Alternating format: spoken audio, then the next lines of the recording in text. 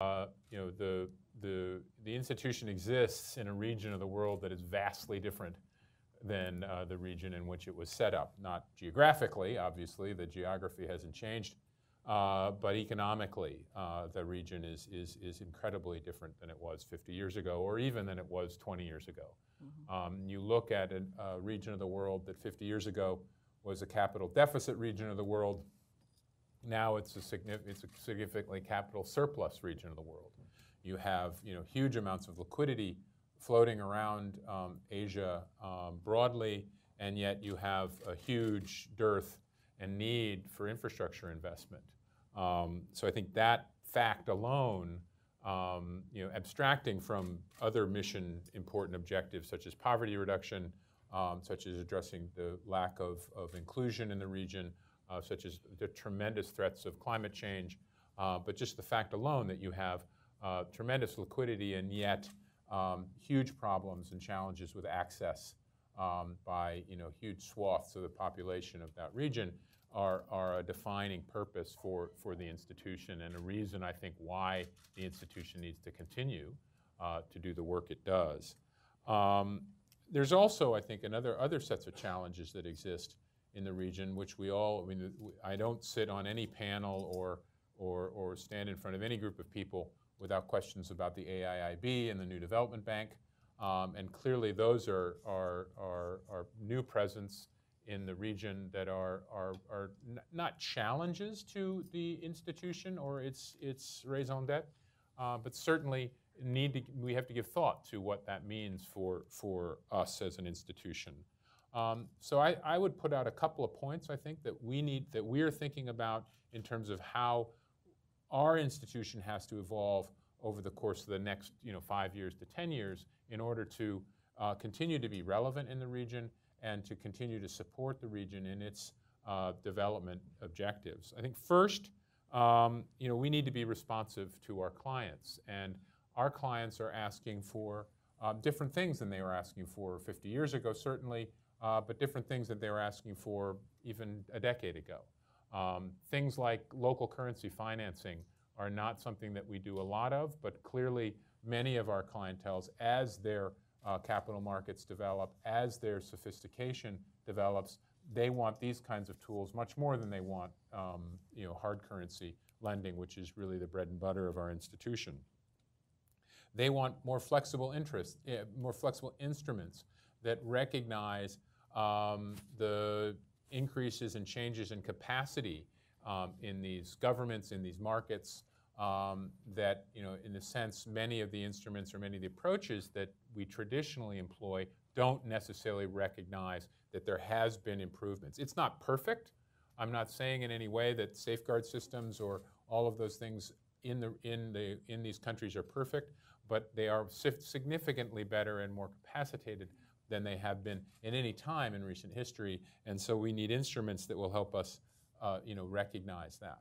We also need to get far, far better at the provision of knowledge. I mean, one of the reasons institutions such as our own exist is as a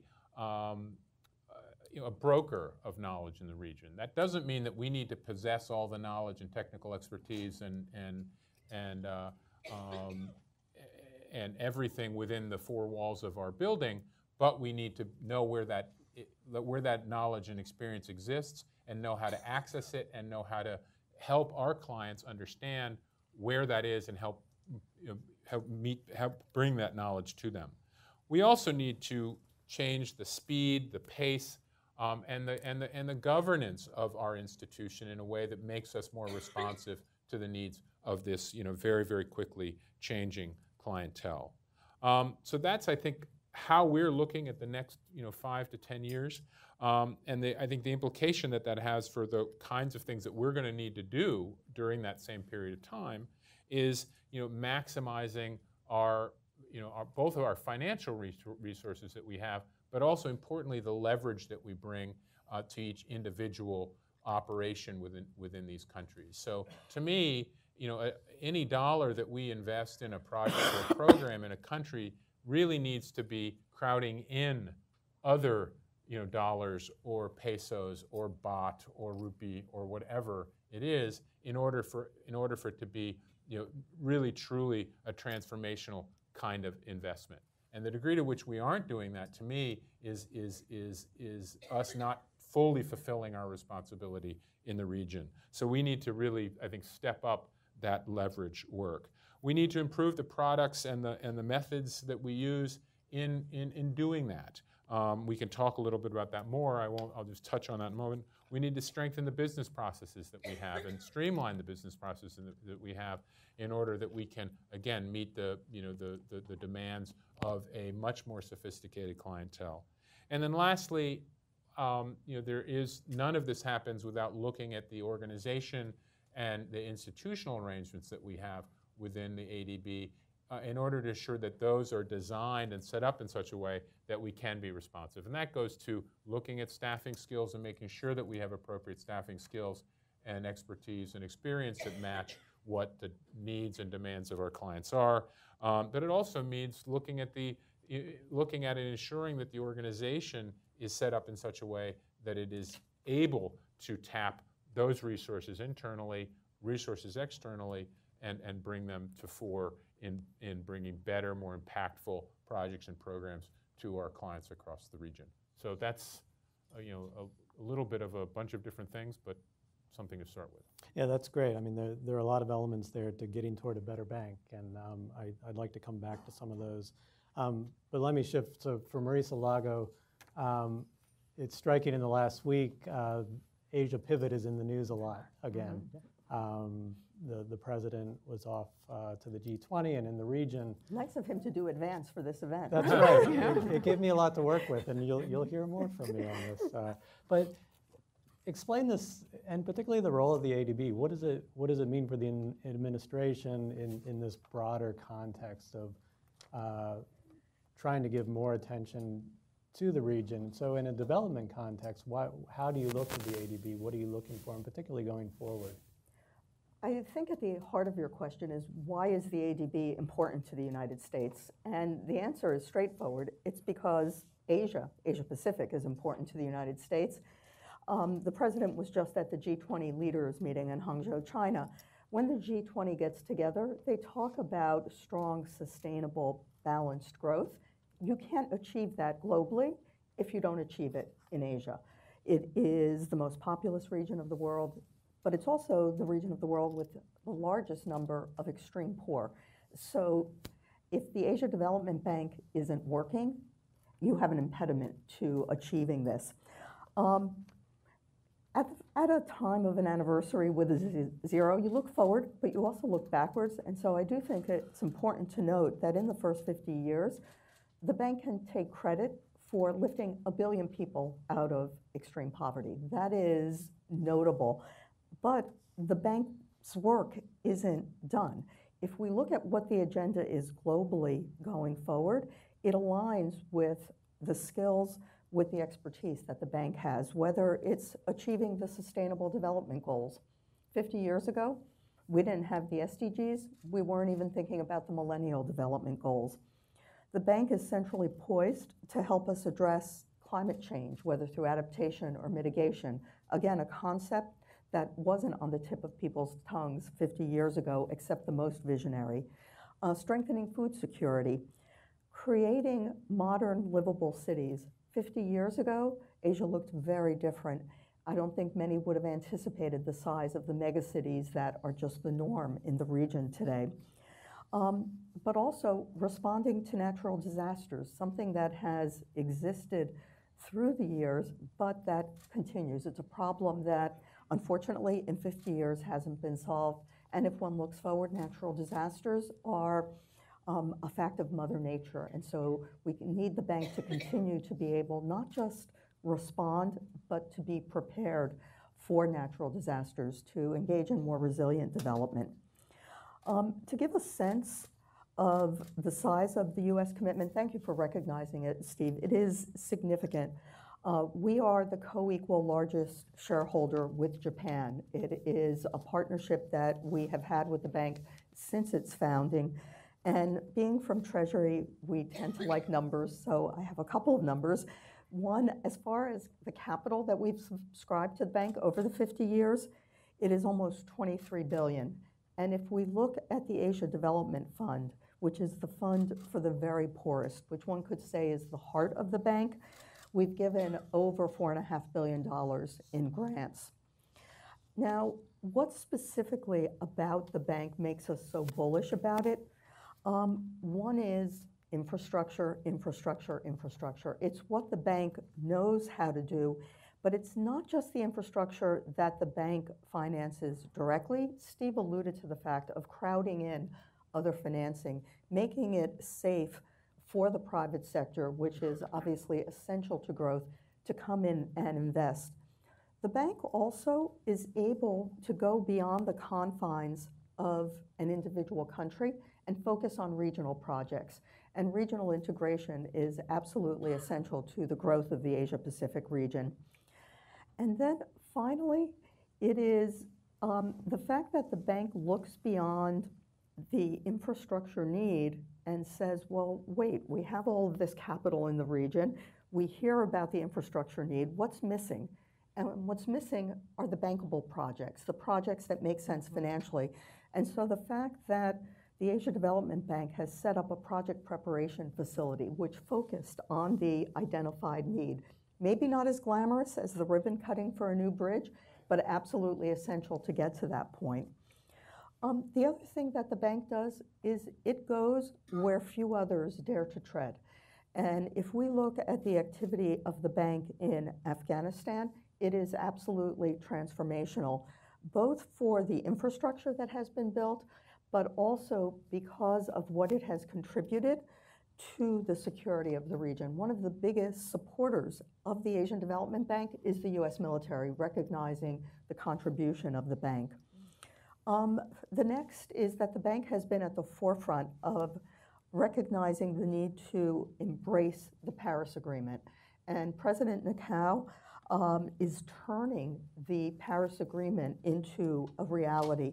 And the diversity of what the bank is doing in this arena is striking. It ranges from focusing on urban infrastructure projects to the needs of small island developing states for whom climate change is absolutely an existential fact of life. I had mentioned before the preparedness for natural disasters. We were so heartened by the fact that after the horrific Nepal earthquake, the schools that were standing were those that had been financed by the Asia Development Bank in partnership with the Australian Aid Agency. So not only were the structures safe for the children, but following the earthquake, these became the community centers. These were the buildings that were standing. And so when people talk about safeguards in an abstract sense or view them as a cost, we look at it as the heart of sustainable development. Steve touched upon this, the empowerment of women and girls. I think you mentioned it in terms of inclusion. This is something that the bank does just as a core part of its philosophy, whether it's through financial inclusion, whether it is through supporting the small women-owned business, or whether it's through the last mile infrastructure that connects the women farmers, gives them the ability to have a local road that takes them out to the main highway so they can get their products to market. And the final thing that I'll note is financial innovation. Financial engineering, financial innovation can take on a negative cast, but the Asian Development Bank has shown how to do it properly. The group of 20 leaders around a year ago called on all of the multilateral development banks to look at their balance sheets to see how they could be optimized. And President Nekau and the Asian Development Bank were the first ones out of the block by very creatively figuring out how they could combine their ordinary capital with their concessional finance. They were able to markedly increase the resources that are available for the poorest countries. We estimate that over the years they'll increase by up to 40%, and at the same time allow the contributions from the donors to be reduced. That is an absolute win-win, and it is the type of creative financial engineering that we're going to need the bank to focus on even more going forward. That's great. I'm already starting to panic a little bit because the two of you have teed up so many good issues that I would like to come back to. I'll not comment on these now, except to note that I'm hearing no lack of ambition for the bank on the part of the United States government. That is striking. So Changyong Rhee, let me suggest that we pretend that you are still chief economist at the bank for a minute. And if you were advising President Nakao, looking at the economic outlook for the region right now, whether in terms of risks that you see or from any other perspective, how should the bank be positioning itself from that perspective going First forward? of all, congratulations for the 50th anniversary for the institution which I have a real love, and still, you can believe me that I still, in my mind, part of it, I'm still chief economist at AIIB. So congratulations for the anniversary. So let's, to answer your question, let's have some kind of perspective what AIIB can, instead of thinking about what AIIB can do, but think about what the member countries actually appreciate in the past, and then what member countries are at this moment, looking for new service from AIIB. So it's a more client-oriented basis. I think for a Korean, when I was very young, I saw many dams and bridges that AIIB, helped us to, build. So I know several places that has a flag that, it has AIIB mark. So for me, the first thing that Asian countries really appreciate AIIB is that you can say persistence, but it's a consistent emphasis on infrastructure in the last 50 years.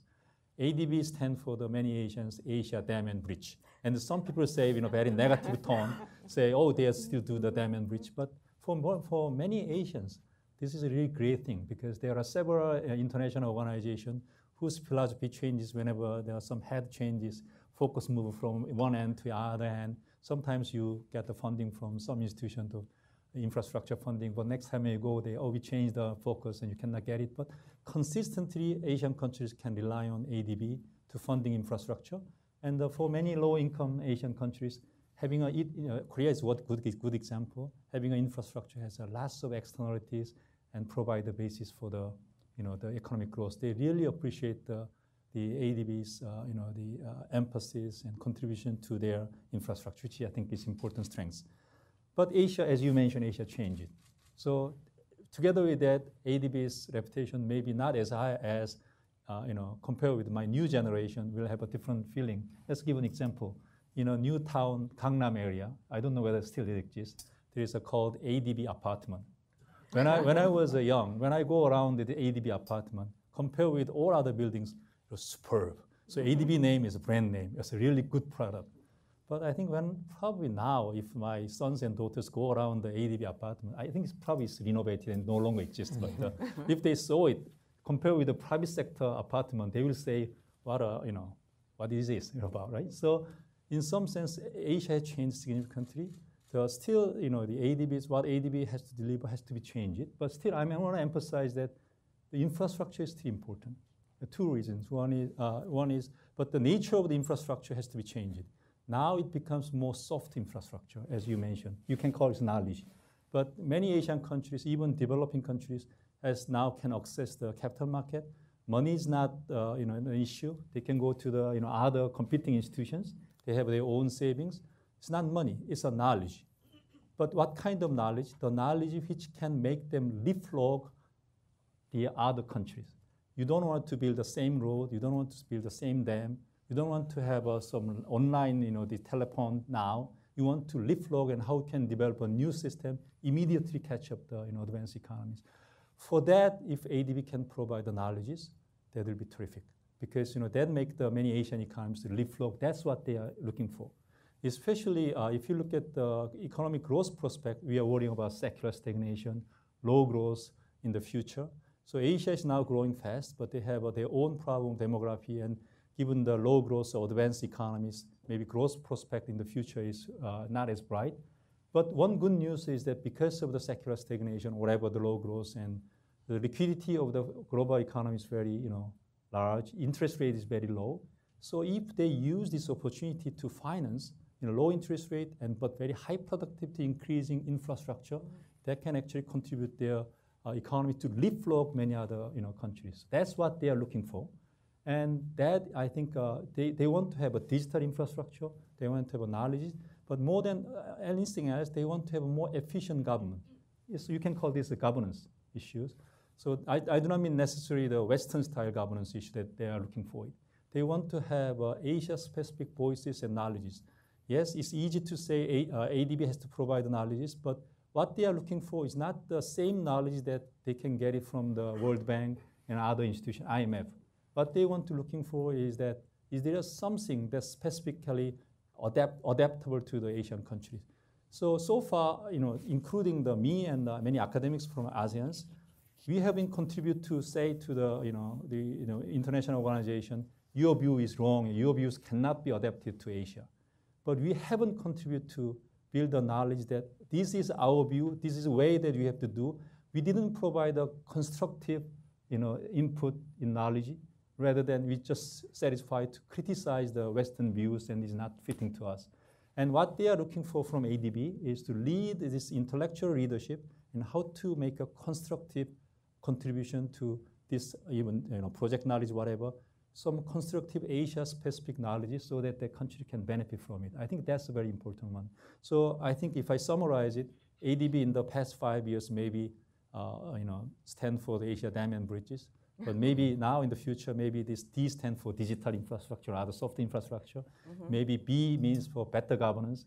Not necessarily mean the ADB governance itself, but helping for many Asian countries to have a better governance to address the inequality problem, many social problems they have through the infrastructure investment. I think that's a very important point. Thank you, that's great. So Cinnamon, Dornsife, let's bring in your perspective and ask you a little bit to play historian, not all the way back to the beginning of the bank, but certainly to your time representing the United States on the board. What strikes you as different today, and what are the new opportunities, new challenges compared to what you were seeing then? Not that long ago, really, but 15 years, I guess. Thank you, Scott, and thank you, everyone. It's always fun to be the last person speaking after so many distinguished speakers. Just to say, I also congratulate ADB on its 50th anniversary. I still have a great fondness and actually still in association with the institution through my membership on the ADB Institute's Advisory Council, Changyong Rhee, and I served together there when he was chief economist. So to answer your question, kind of looking back, when I first joined the board of the Asian Development Bank, representing the United States as the alternate executive director, people used to call me the alternative executive director. I always thought that was kind of fun for those of you that get into this kind of iffy speak. But as I look back, that was 1994 until 2001, and Chantal Wang, who is here, took over from me when I left to come back to Washington as the acting executive director. And those 8 years were remarkable. So I think about ADB really stepping up during the Asian financial crisis and exhibiting a strong sense of leadership. Then President Sato was called upon by the Treasury Department, by the Japanese Ministry of Finance, by other major shareholders to play a leadership role in South Korea. And the largest loan that the bank made during that time that I was there was $4 billion to South Korea, which had not borrowed from the bank in 13 years, but which conveniently had not graduated. So I look back and I think about the institution responding to what were the needs of the region. They really stepped up, and although structural adjustment was not necessarily a strong point, this is the Asian Development Bank, that was more the role of the IMF to provide balance of payment support, the bank really stepped up. So I would say ADB has played a leadership role in the region. So that's one of the things that I feel most proud about. So I teach a class on the international financial institutions, and one of the things that I talk about is leadership matters. And when you've got a crisis, currently a crisis in climate change, and the ADB is, as Marisa Lago has pointed out, done a really good job. In her opinion, I would agree with her, that the ADB has shown leadership in stepping up to some of the current challenges facing our world's economy and the world itself, climate change. So I would say their innovations in responding to country-led development and country-specific ideas is very much a part of who they are and where they have been and where I think they will be in the future. You also asked about, the other thing that has come about is thinking about how the bank can share knowledge. And Changyong and I, as I mentioned, served together on the ADB Institute's advisory council. The ADB Institute, the internal think tank for the ADB, generates policy-relevant research. And so this is increasingly in response, in collaboration with the ADB itself. So it's operations-driven, driven by country priorities, and then there's a policy dialogue that is held with high-ranking officials from the borrowing countries that will come together and give feedback to the Institute about the recommendations that are made in a range of areas. So its leadership is really quite primary. Its innovation is quite primary. Its relevance to the region. So when we think about the infrastructure needs, I was looking, there's all these figures that are thrown around, a $8 trillion financing gap in infrastructure around the world. KfW says that the infrastructure gap in Asia is $600 billion a year. So the ADB really is called upon to get back to its roots. It's really experienced. It's 50 years old. It's time to really revisit their role in infrastructure is what I would say. The needs are so great, and there's co-financing opportunities with these new players. I did some research on the BRICS New Development Bank before coming here today, and basically they started their lending back in April, but they're lending to themselves, basically in the field of clean energy finance. Whereas the AIIB, what's interesting to me is that the majority of the 4 projects that they started out with, that they just announced very recently, are all co-financing with the World Bank in Indonesia, looking at slum improvement with a couple of roads projects, with the World Bank and with the EBRD. And then the one that they're doing on their own for Bangladesh is in clean energy. I would say that would be an obvious area for the ADB to exercise its co-financing operations to really respond to the needs of the region. And the other is that as the experienced partner, and this is one of the things that I would say I observe from the time when I first stepped in the door to represent the US on the board in early 1994 until my position now as a faculty member at SAIS and this ADB Institute membership, is that they are absolutely relevant to the needs of the region with these very interesting opportunities. They also set the standards in terms of upholding environmental and social standards that will define all operations. So all co-financing, whether it's with one of the new players, the BRICS New Development Bank, the AIIB, Citigroup, Save the Children, whomever, those ADB standards, environmental and social standards, prevail in terms of determining the scope of the operations and indeed their impact. So to summarize, I would say again, leadership, innovation, knowledge that's relevant to the region, and that the needs are so vast that 50 years is definitely not enough, and may they have many more. So, Cinnamon, you emphasize the climate agenda. Marisa, I want to come back to you on this because this, again, what we saw in the news was President Obama and President Xi making the formal commitments to the Paris climate commitments. And a big part of that agenda, which I know you are expert on, is climate finance, the financing aspect of it. So can you go a little deeper on when you look to the ADB in particular, and thinking in particular that it's striking that these are the 2 big players, the United States and China, in terms of where we need to see results. How do you look at the ADB as a financing mechanism? How is this operationalized?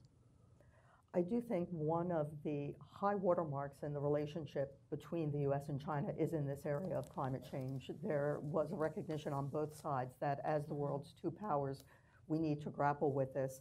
And the announcements cover a whole range. One, signing on to the Paris Agreement, very symbolic. But also, we were the first 2 countries to undertake a voluntary peer review of our fossil fuel subsidy reform. China and the US is the first 2 who stood up and agreed to make the results public. Now, we all know that different countries have fossil fuel subsidies. It's not something you generally like to put out there, but the fact that China and the US were being willing to be transparent. What I find interesting, turning specifically to climate finance, is that if one looks at the ADB, over 25% of its shareholding is in countries that are either middle income or upper middle income. And that poses an interesting question as to what is the role of the bank in these relatively wealthier countries. I don't think anyone questions the role of the bank in the world's poorest countries. But as countries follow the trajectory of Korea, one can ask, how does the bank stay relevant? And as a donor, one can ask, why is this a good use of our taxpayer funds to be investing in these relatively wealthier countries? And I do think that global challenges, global public goods like addressing climate change are an area where I think one can find a very relevant role for the bank. Climate change doesn't respect boundaries. I would actually go further and say there are other areas like pandemic response, like dealing with refugee crises, where the bank becomes relevant even in those wealthier countries that are approaching graduation. And so it is heartening to see that we in China share this vision of wanting to see the bank engaged in whether it's renewable energy, whether it is dealing with the effects of pollution. One other facet of it is that we've been talking about the bank, but we should also be talking about the bank as a bridge to the private sector, where the bank is the seed financing, where it provides a guarantee, where it takes an element of risk out of a project that allows the private sector to come in. And I certainly, looking out over the next, maybe not all of 50 years, but the 5 or 10 years, see a role for the bank in creating a market for more private sector climate finance. And that's where I see initiatives like our partnership with China on this, creating the market for a transition to the private sector. As you had noted, the key to Korea's growth was started by the bank, but it accelerates and it takes hold when the private sector sees the opportunities. So, and I'm going to go to Steve because I want to pick up on something. And you went somewhere, I'm glad you went, because I wanted to raise it anyway, is to recognize the different categories of countries, and frankly, there's a tension here. It struck me, Steve, as I was preparing, I noted that the bank, for the first time, has done a policy loan with China in this area of climate-relevant work. It's the first time. It's very striking. Tell us more about that. Why that instrument, and in the context of the climate agenda, what we're looking for from China. What's that about? What are you trying to achieve? What are the tensions? Well, specifically on that loan, that is the Beijing Changyong Rhee Pollution Control Initiative. That's not the exact title, but that's more or less what it's doing. And it's looking at it's a massive program that's financed mostly, obviously, by the government of China, but it's bringing in both us and the World Bank, essentially helping finance some of the policy changes that are necessary in order to achieve, ultimately looking to get cleaner air in that area, because we all know about the massive pollution challenges that exist in that general area. And so what it is essentially is a recognition that China is a country that has significant resources, can hire experts from around the world to help them address any number of different challenges they may face. And yet our institutions are unique in how we can bring that knowledge and that information to bear to help solve a problem. And we don't bring an agenda when we come beyond trying to solve a problem. So you're not hiring us, and we're not trying to create more work for ourselves at the end of the day, and not to cast dispersions on consulting firms or anything like that. But our agenda is to help you as a government, you as a country, address some of the major challenges that you find, and then we can bring in resources and experience and expertise from a wide range of areas to help address that problem. So that's essentially, and we've not done and up until this first program loan, which was approved by our board, last year, we had not done this type of lending in China in the past because they viewed any policy discussions or development as the sole responsibility of the government and weren't necessarily that interested or perhaps somewhat nervous about bringing others to the table to have those discussions.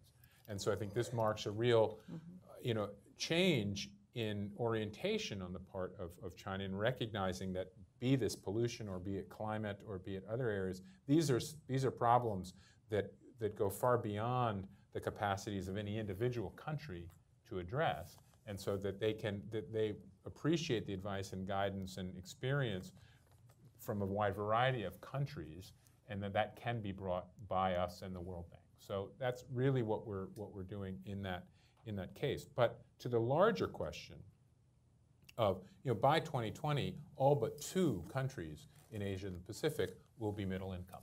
Many of those will be upper middle income. So I think it is a completely relevant and valid question as well. What is the purpose of this institution whose original mandate was building infrastructure? Then that evolved and morphed over time to addressing poverty, which is a completely valid objective of the institution.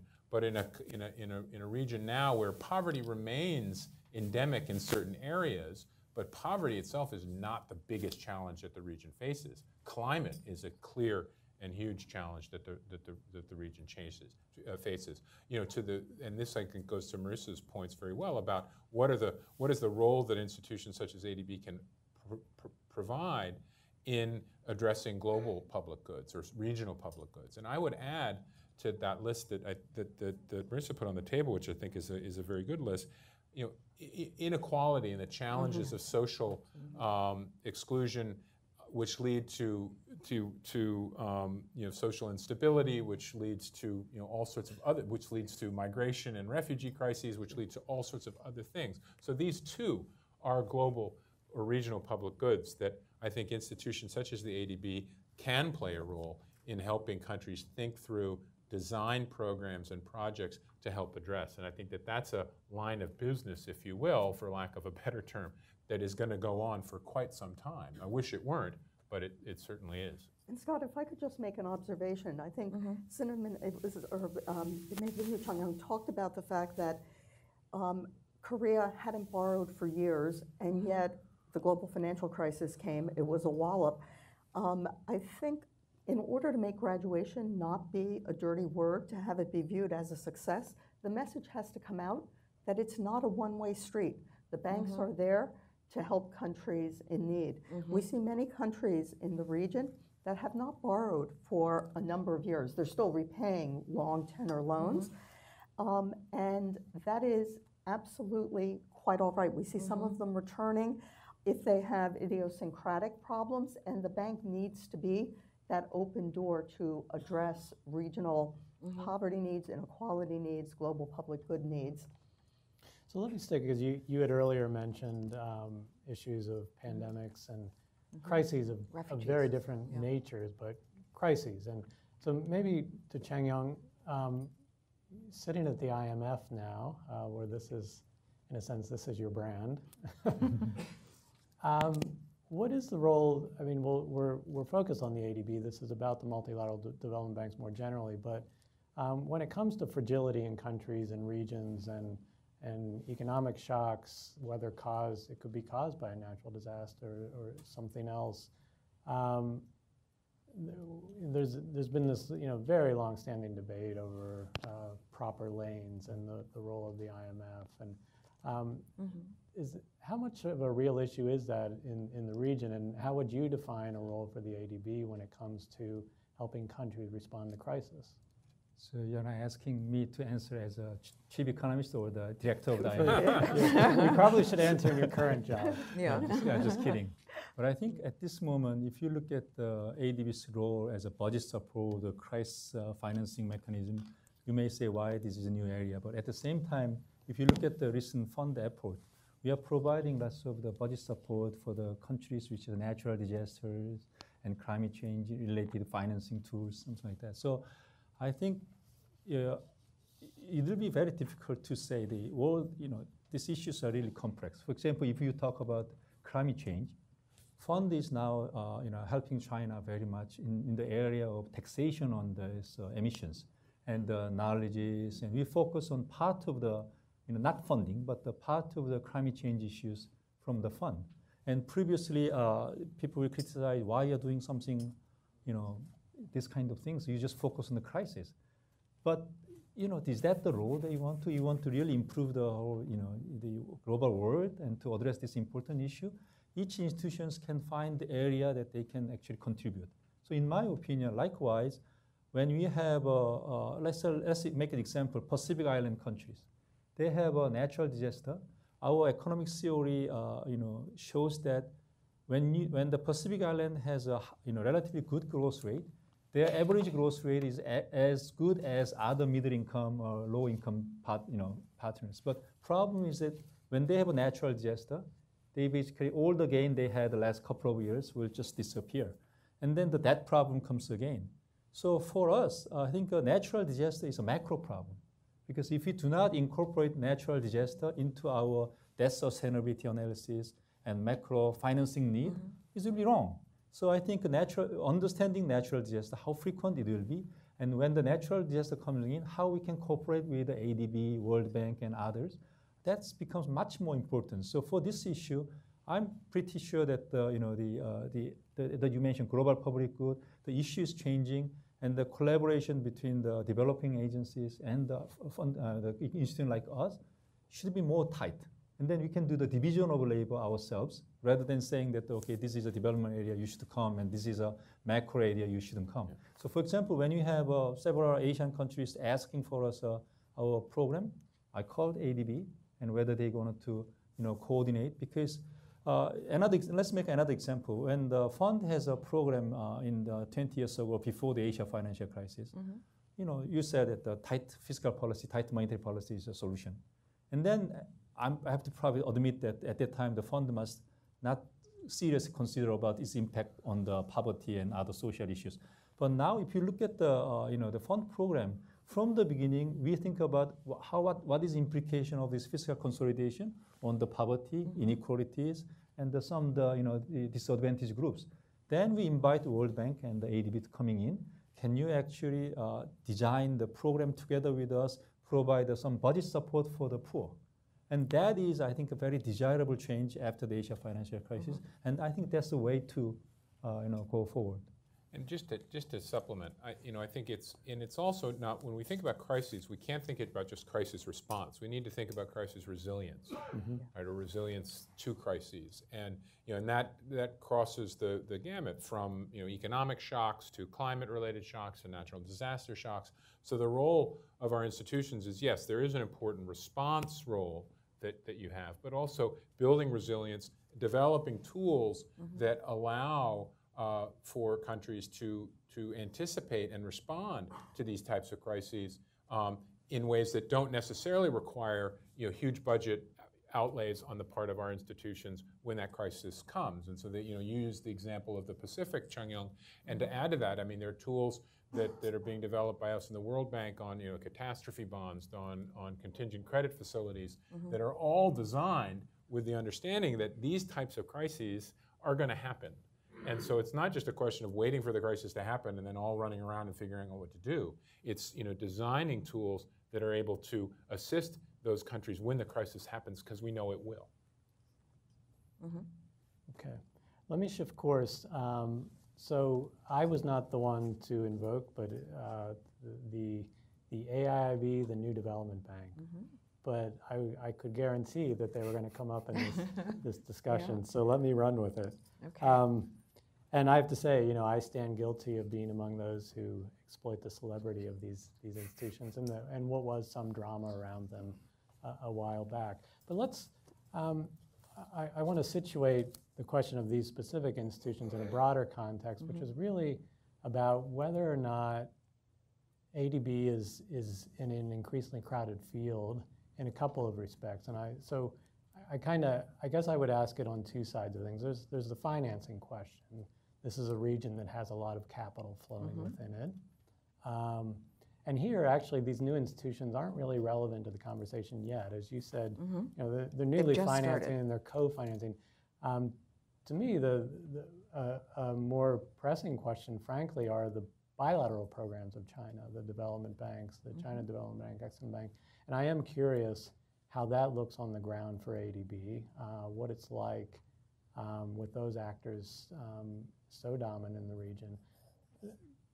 There's the financing side, but then there's the side that, Steve, you alluded to, is what I would essentially call the bank's ability to persuade when it comes to policy. How do you convince governments to do certain things around certain objectives?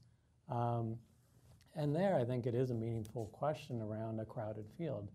To the degree that there are many policy voices in play, or that countries have the choice to ignore, maybe the ADB or others, how does all of that look today? It just strikes me that it probably is a more complex picture today than it was 50 years ago. So I'll throw that out to all of you to try to answer. Well, I'll take a quick stab at it first. I think you're absolutely right. It is a much more noisy picture today than it was, 20 years ago or even 10 years ago. And there are many, many more players out there, either multilateral or bilateral. And I think that what sets us apart, and this applies to the World Bank equally, and I used the word sort of neutral honest broker before, is that we are that. I mean, we do have an agenda in the sense that we are interested in good governance, where we maintain a position towards anti-corruption, all these other things. So there is an agenda, obviously, that comes with it, but it's not influenced by any one country's set of priorities or perspectives. It's an amalgamation of all of our memberships, priorities and perspectives. And so that means that that the countries will trust that the advice that we're giving, they may not accept it, and they may have alternatives or different choices, and that does happen, and that's, it's a sovereign nation. They have every right to make their own decisions. But they do know that the advice that we are providing is not, trying to push them in a specific direction that's beneficial to one country or one set of countries over another. So I think that's one thing that sets, our institutions apart from their engagement with any other number of actors that are out there. And it is something that I think that will continue to be of value to these countries in the future. And I don't mean in any way to say that ultimately other multilateral institutions that emerge, be that AIIB or the NDB, won't get there as well or have that kind of perspective. But these are also institutions that have said publicly that our focus is on projects. We're not going to be engaged in policy debates and policy discussions. Again, that could evolve, but that's what they've said, that that's not their specific objective. With respect to what it looks like on the ground with bilateral Chinese investment, there are cases where we have developed a project that has ultimately been financed by China. There are many of different examples, though, where that's happened not just with China, but with other bilateral donors. So it's not unique to China. And my perspective on that is that, yes, while we do need to continue to be making investments in these projects and continue to give loans in order to keep the cycle moving and the credit and funds flowing and reflowing back in the institution that allows us to keep doing it again. To me, as a development person at heart, I'm more concerned that that project is done and is done in a way that's going to have impact on the people for whom it's intended to have impact. And at the end of the day, I have a responsibility for making sure that we're doing as much work as we possibly can at ADB. At one level, I don't care who's financing it. I want that to get done. I want to get it done with appropriate safeguards and with appropriate consideration of indigenous communities and environmental impacts and all those other things. But if we design a project that has all of those features and it is financed by someone else and they get a better deal, and the finance minister gets a better deal on that, then well, more power to the finance minister. That is something we may face in the future, not just in dealing with bilateral donors, but in dealing with the new institutions that are emerging now. And so to me, I think it was Cinnamon that said that that competition is good, and it's true. I think that we're not an institution that is complacent, but we have a certain way that we do our work and a certain way we do business. And when you're when you have a monopoly or an oligopoly, there's not a lot of incentive to change the way you think about or change the way you approach these kinds of projects or programs. And I think that the advent of these new institutions in the long run is only good for the region because it's going to give more options, it's going to create more finance for the region, but it's also going to force our institutions to be better at what we do. And if we can't do that, then maybe 50 years is enough. I'm confident that 50 years isn't enough and that we can adapt to that world. But I think that these new institutions really, at the end of the day, make us all better at our jobs. If I could build on that, to us, the key with the new institutions is seeing that they are birthed properly, that they come in with the appropriate approach to development. We were very heartened by the fact that the AIIB rated the best and the brightest from the Asia Development Bank and the World Bank in getting themselves set up. And that was something that we celebrated. If you look at their procurement policies, fiduciary policies, environmental and social safeguard policies, they look remarkably like the constituent documents of the Asia Development Bank and the World Bank. The co-financing is something to be celebrated because there is just that much more money available for these good projects. I also think that with respect to China as the major funder of both of these institutions, that it is almost inevitable that this will affect their approach to bilateral. To me, it is a very, very positive sign that they are so interested in operating multilaterally with a new mindset. They're not a clone of the Asia Development Bank, but with recognition of the value of the safeguards. I think there is another remaining value in the Asia Development Bank that Steve didn't touch upon, which is the message that it sends to the private sector when the Asia Development Bank is involved in a project. There is a stamp of approval, a sense that the project is going to be of a high quality, that it becomes safer for private equity to follow the Asia Development Bank. And I think that you still retain quite a premium, that intangible reputational premium. I was just going to say, if you'll indulge me, I made a scorecard. Looking back at a year ago, what was it that we were also worried about the AIIB? And some of these things have been mentioned already. So you asked, are they going to crowd out? Are they going to crowd out existing institutions? Will the ADB be operating in a crowded field? And I would say certainly not, because the needs of the region are so vast. Steve has mentioned and repeated what I said earlier. Competition, healthy competition is a good thing. They were going to steal staff. Marisa said, they've taken some of the best and brightest from the World Bank, the ADB. Absolutely, this is a good sign. They did so, I think, in a professional way. They really picked what their needs were. The staff of the AIIB can come from any of the member governments of the World Bank, AIDA, or the ADB, and you don't actually have to be a member of the AIIB. Those are the criteria. So they steal staff, yeah, but isn't that good? They cut corners on environmental and social standards. We were all worried about that. I think we've talked a lot about that this afternoon. I think all of us have concluded cautiously optimistic that because of the standards of the existing institutions governing the co-finance deals that have come forward so far, and indeed in the future, that we're still watching. But the Bank Information Center, this is interesting to me, the eyes of the world are on the AIIB. There's a new campaign on the AIIB that's been started by the Bank Information Center, one of the leading advocacy organizations that takes a look at these institutions and holds their feet to the fire. That's kind of interesting. They would not play well with others. Well, I think we've all talked about that. We were worried about that, but the co-financing leads me to believe that, in fact, they really are wanting to uphold the best standards. They're worried about not enough good deals. And I'd say this really, I think, Marisa, you said this is one of the challenges. I would agree with that as we look around the region, these kind of, we call it low-hanging fruit, a lot of the projects that were co-financed by AIIB were in fact already in the pipeline or are second or third or fourth or fifth phases of existing infrastructure projects. So it's really, and then let's see what else. They would not get a large membership. Well, that's been shown to be not true. They have 57 members and growing.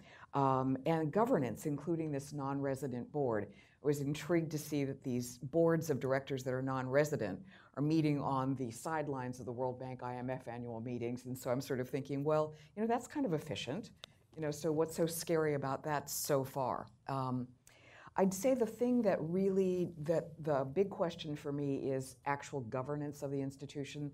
So I looked back at, of course, China is the third largest shareholder at the AIIB, 6.5%. At the AIIB, they've got close to a third, they're 26%. And there's this thing called a supermajority that they can really block things. Surprise, it's 25% that's needed. China's got 26%. So let's really watch the governance of the institution. And that, to me, is where the AIIB can really, I think, lead, again, going back to my earlier point about leadership, this would be a challenge to the AIIB to continue to lead in governance as it's led in innovations, in being responsive, indeed responding to all the challenges of the region. I mean, I have not much things to add, but from Asian's perspective, AIIB, in terms of the funding issues, I think we have to welcome, because this is a sign that many Asian countries become a donor too. We have really received lots of aid from Western that really helped Asia very much. So if you become a middle income and high income countries, we really have to pay back and then contribute to the world. So I think it's good to have many Asian countries now want to become a donor, and this is one example. And previously, this is related with the governance issue. Even though you want to give more money in the existing institutions, without having a increasing quota, whether you have to do it or not, that becomes a quite domestic issue. So still this issue is there, but it's still good to see that many Asian countries, especially China, want to be a donor, and that I think is something that we have to welcome, and from Asians' point of view. Good point. And but as for the issue of the co-financing, I can fully understand. I agree with that. This is a good approach and really reduce the initial worry that maybe AIIB play down the international standard. So I think this is a good strategy to reduce that kind of the worries. But on the other hand, I think for many Asians, I think it's still true there are some constituency of the Asian countries which has complained this so-called global standard in doing infrastructure investment, governance, any other safety net. For them, if the AIIB, really part in the joint finance, and then improve some of the existing rules, they will say they really contributed. But if they just stick to the current, the rules, and they do the same thing as the World Bank and AIIB, then in the down the road, some constituency may challenge their view that you want to do something new, but you don't do something. So you really have to see whether the first question is whether the current global standard is really ideal standard, whether there is a room for improvement, and then whether the AIIB's emergency can actually make the AIIB and the AIIB and others to compete to improve this global standard, including the governance structure. Even they have their own problem governance structure, as you mentioned. So let's see whether this new the institution can actually improve the global standard. And that's what actually many Asians are looking for. Okay, so I want to turn to all of you now. If you have a question, please raise your hand. There will be microphones that come to you. I will call on you. Please identify yourself before you ask your question. So we'll start right here. And why don't we'll collect three at a time. Yang No-yoon, Foundation for Empowerment. Thank you very much for really interesting and interesting discussion, which convinces me that 50 years is not enough, and there should be another 50 years, hopefully not. But my question is that we are very aware that World Bank has a presidency problem, not problem. The new president or existing president will be confirmed. I'm going to ask one question about the presidency of the AIIB. AIIB should excel in competition with the World Bank and AIIB in terms of governance. AIIB has had a Japanese president for last 50 years. In actual context of AIIB, it was not even gentleman's agreement. First of all, the headquarters is supposed to be in Tokyo, but the Philippines, then President Marcos, really revolted against that. Could I That's, ask- yeah, could I ask you sorry. to move So the that's question, why please? actually the headquarters had to be chosen in Philippines. But the president will be actually taking turns. But Japan has talked to the presidency for 50 years. We have heard that the ADB has excellent leadership, but whether it's going to continue that way or ADB will excel in changing the rule to select the president in a different way. Thank you very much. Okay, so should there be a change in the process of leadership selection at the ADB? We'll go right here.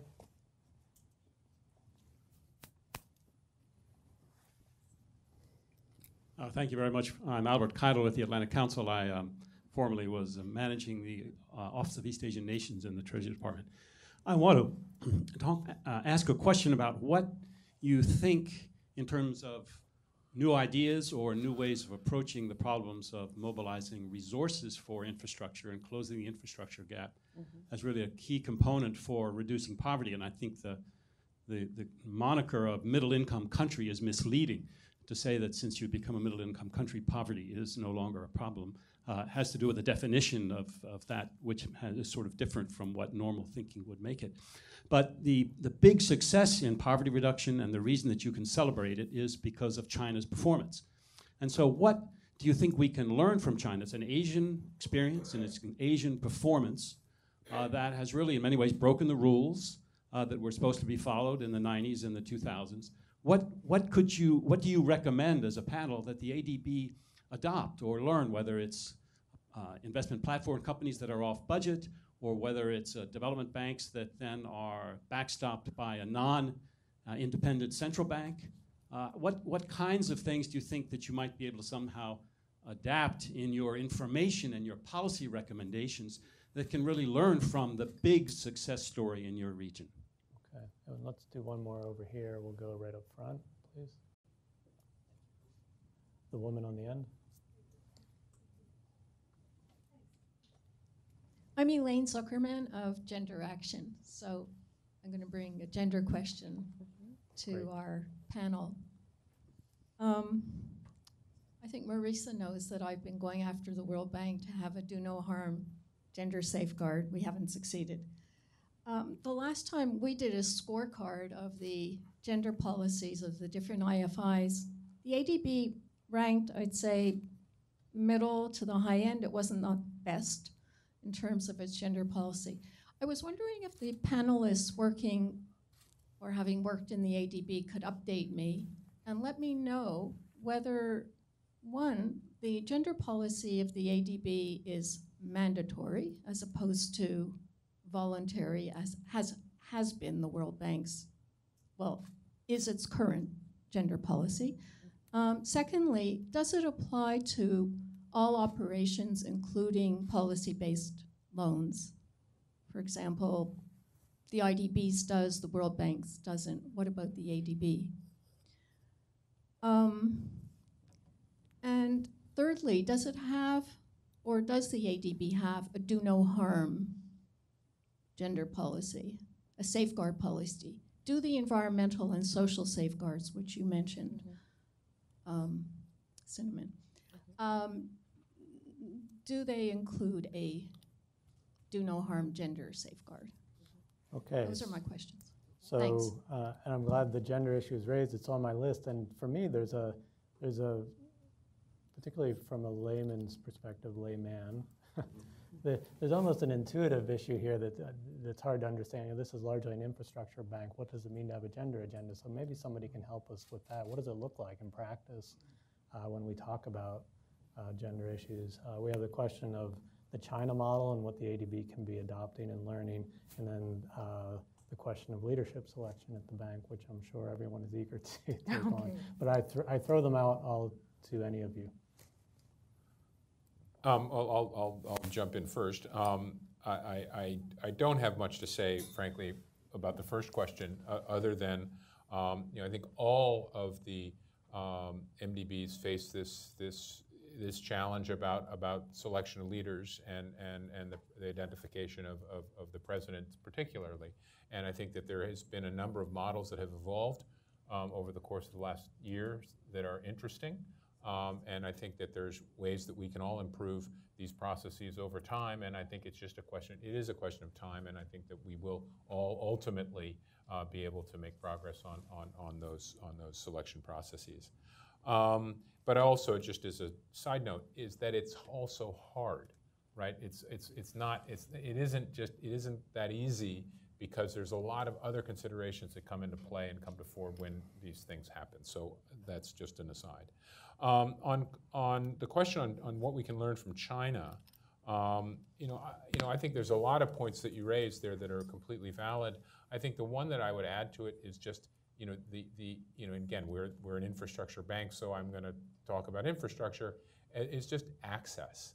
I mean, what China did in terms of creating access to so many different communities that were shut off from opportunity, whether that be in terms of education or health or economic opportunity. And so these investments in infrastructure and the heavy focus that China placed on investments in infrastructure and increasing access is, as responsible for as anything for the economic growth that we've seen over the last 30 years.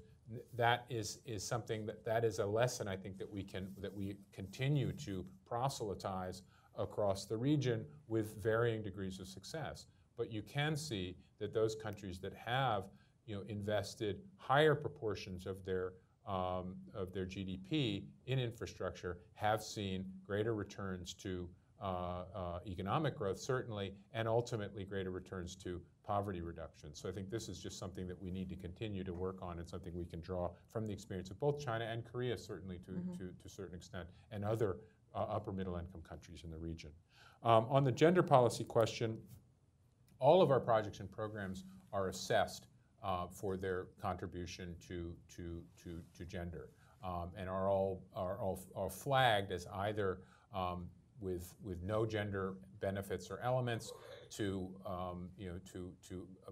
a project that's focused solely on gender and increasing. We don't have a specific safeguard on gender, but I'm sure that our teams would be willing to open up a discussion around that. I can't guarantee what the conclusion of that discussion would be, but we're certainly open to thoughts and recommendations on that side. If I could pick up on one of the questions, I was quite struck by your telling the powerful story of China. I think it is, I was struck by the fact that last year there was a Financing for Development conference in Addis Ababa. This was the companion to the Sustainable Development Goals. We have these goals, how are we going to pay for them? And country after country, not just from Asia, with a very strong African focus as well, very much focused on the fact that official development assistance was absolutely necessary as a catalyst, but immediately turned to domestic resource mobilization as the key. And that certainly is something that we see, whether in Korea or in China. And then what to me was almost a sea change was, rather than being a dirty word, private sector finance was absolutely welcome. And so I do think that mind shift by many developing nations is what gives me optimism, but it also suggests a changing role for the development banks to be less about we're the only ones who finance this infrastructure, but rather figuring out how they fit into, they're a slice of a much larger pie, because domestic resources and the private sector in a functioning economy are going to dwarf what official development assistance can provide.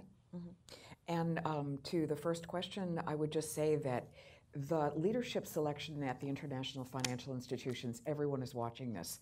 And so there have been various degrees of openness, which would be an open, transparent, merit-based selection process.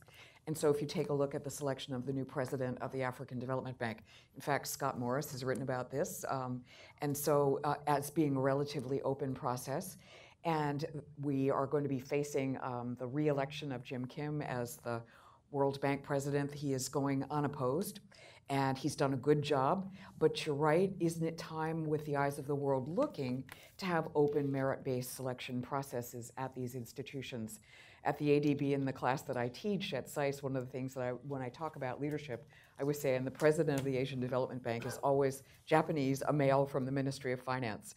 And so, that's a kind of a wonky inside joke, but they've done a marvelous job. So I would say the challenge is, if you're in terms of a merit-based selection process, the Japanese Ministry of Finance has some incredibly talented people, men and women, that they could propose as new president of the ADB. But as Steve pointed out, this process, and as I know from being on the inside, these processes are very hard. They take a long time to really come about with the ideal, but don't let the ideal be the enemy of the good, and really celebrate those things that are good processes.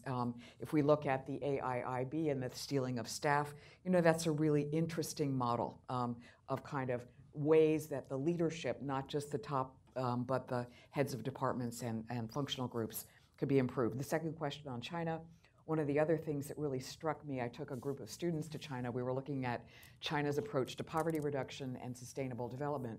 And one of the things on environmental conservation and also poverty reduction that really struck me as being quite effective was pairing some of the wealthier cities on the coast with some of the internal, more, where there's a greater prevalence of poverty. And so Chinese citizen to Chinese citizen, a very interesting model that we could learn from.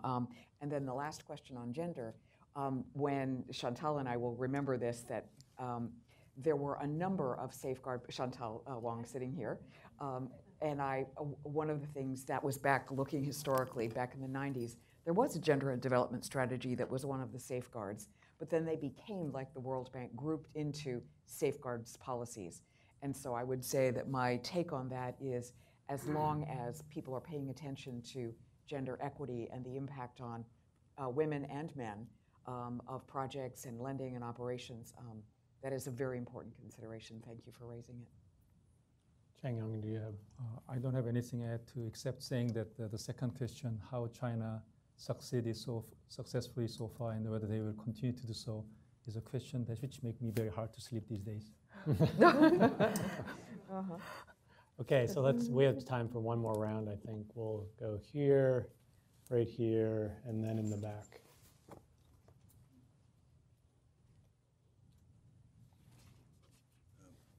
Tom Timber, consultant.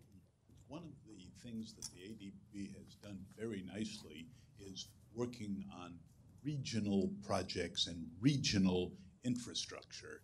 And if you will, the time has come for this, both with the new Silk Road and the Asian Highway, which is incredibly, for me, actually occurring. The pieces are finally setting in. However, I think the Asian, having operationally seen the Asian Development Bank work there, it's marvelous that it's doing it. If you will, the orientation is there. Often the procedures are highly siloized. So, for example, the fact that suddenly, if you're dealing with a non-member state as part of a region, that's a problem. If you're dealing with the difference between member and non-member states for the Asian Development Bank is often a very important issue.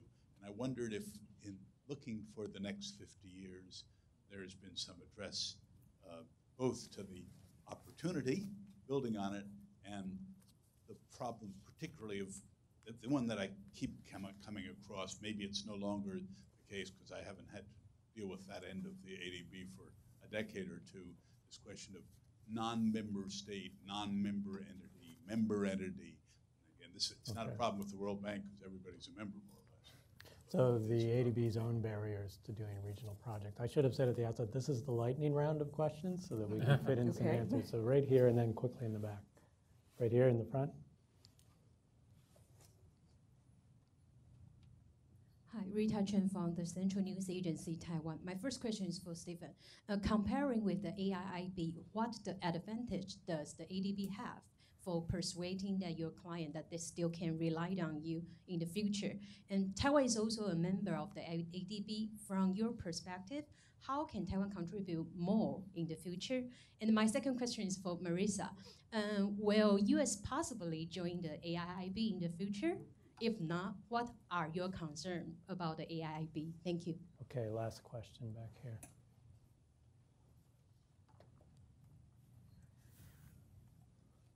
Ian Telly, Wall Street Journal. One, I heard no mention of soft power. I wonder if, Ms. Lago, you would mind answering this, and perhaps you as well. What are the the goals that you see the ADB as achieving with U.S. taxpayer money, given that we're supposed to be advancing U.S. interests and leaderships? Things must have changed in the past 60 years in that regard, besides sort of the common goods angle and just pure altruism.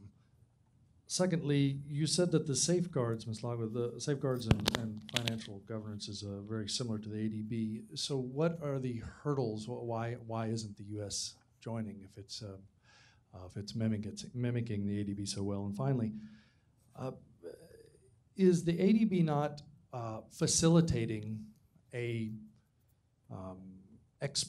China financing export machinery for its excess capacity by joining with the AIIB and giving away its competitive edge in co-financing? Sounds like that is directed to you, Steve. All right. Let me take that last bit of the question briefly first, and that question assumes that the raison d'etre behind the establishment of the AIIB is to export excess capacity in China. I don't subscribe to the notion that that's the purpose of the institution, and so therefore I don't think that there's any risk that we are exposing ourselves to by working together with the AIIB or helping support, again, crowding in that finance effectively, efficiently, and taking into account all the relevant safeguards in developing, good infrastructure assets across the region that are going to help with the development of the region and ultimately help with the continued economic growth of the world. I mean, Asia is a growth engine for the world, so any investment we're making that's going to help sustain that growth is beneficial to the United States, it's beneficial to the world. So that, I think, is important that we're doing that, and I think that that's why we should continue to do it. The second question on ADB's advantages over AIIB, I wouldn't think of it as advantages necessarily, it's just differences between our institutions. We're 50 years old, so we have relationships with all of these countries. We have long-standing approaches and procedures and expertise and influence. We have the convening power. We have these countries know us. We are a trusted partner. These are all things that AIIB will develop over time, but these are differences between our institutions at the moment. And again, I wouldn't think of them so much as advantages as just differences between our institutions. And the second part of your question about what we can do with Taiwan, Taiwan is a member of ADB, and we continue to work with the government of Taiwan and appreciate the support that the government of Taiwan has provided, both to our, in its subscribed capital and also its generous contributions to our concessional windows, which have continued over time.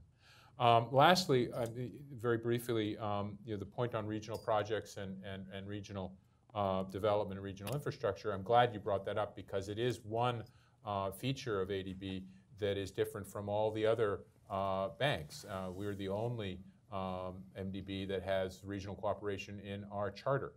So it is a special responsibility we bear and something that we do focus on, and whether that be through various sub-regional economic cooperation programs that we support or working with ASEAN or any other kind of body, it is something we do prioritize. The challenge that you articulate with respect to members and non-members is something that we're addressing. We have now the ability to do waivers much more quickly than we had in the past, and we're much more willing to do those types of waivers. There is discussion in time over whether we can actually do away with the need for those kinds of waivers and just make that a standard approach and operating procedure. That will take some time, but it is certainly forefront in our thinking at the moment.